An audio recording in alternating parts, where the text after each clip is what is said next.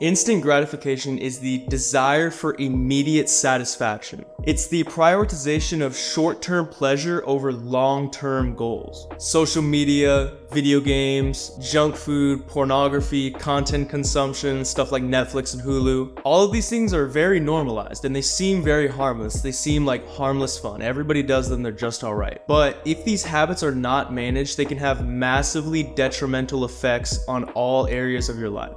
So what are these effects and how can you escape the instant gratification cycle? So about 3 years ago, before I started any of this self-improvement stuff, I was very similar to everybody else. I did a lot of the same stuff. I watched a lot of YouTube, a lot of Netflix. I ate junk food, I didn't exercise, I smoked weed, I drank, I watched pornography, played a lot of video games. And also similarly to everybody else, I was severely depressed and anxious. Unknowingly, instant gratification was ruining my life and ruining my mental health in 3 ways.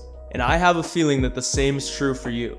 Number 1, social media provides hits of dopamine incredibly rapidly. Think about how quickly you're accessing new information, new stimulation when you're scrolling TikTok or Instagram or whatever.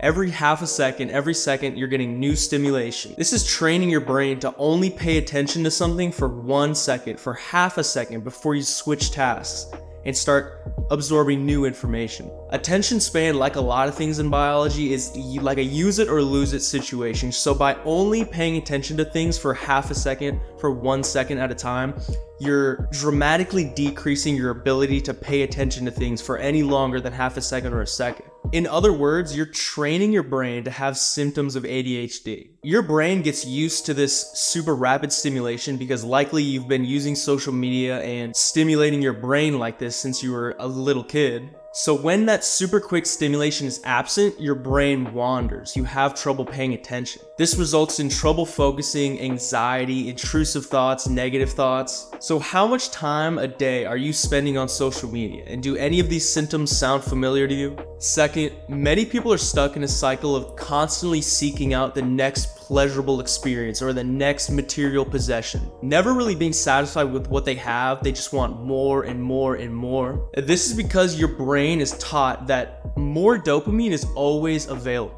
You can always just pull out your phone and open Instagram and get more dopamine. You can always just eat some junk food for more dopamine. You can always turn on the PlayStation, get some more dopamine. Dopamine is always readily available and your brain knows that, so it's always craving more. This obsession with novelty and constantly getting new stuff destroys your life satisfaction and your happiness. Take a second to think about this.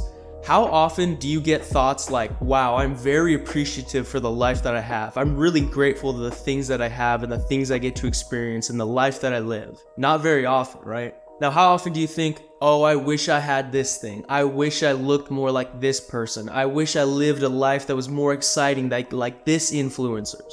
Where do you think these thoughts and these desires come from? Where do you think that dissatisfaction with your life comes from?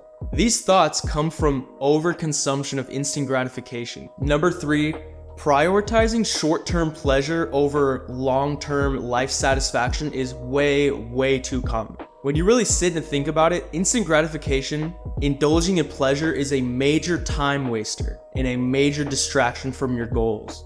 Think about this. If you took all the accumulative hours that you've spent on instant gratification, scrolling through your phone, watching YouTube, watching Netflix, playing video games, watching pornography, all those accumulative hours, and you instead put them towards achieving your dream, how much further do you think you would be in achieving that dream? Now, I used to spend all my time chasing pleasure, indulging in instant gratification, putting off my goals. Oh, I'll do that later. I'm tired. I want to relax. I want to just do whatever. And how do you think that made me feel in the long term? You know, when I'm laying at bed at night, staring at the ceiling, trying to sleep, and I'm thinking about my life and how I've achieved nothing, how do you think that I felt? Miserable.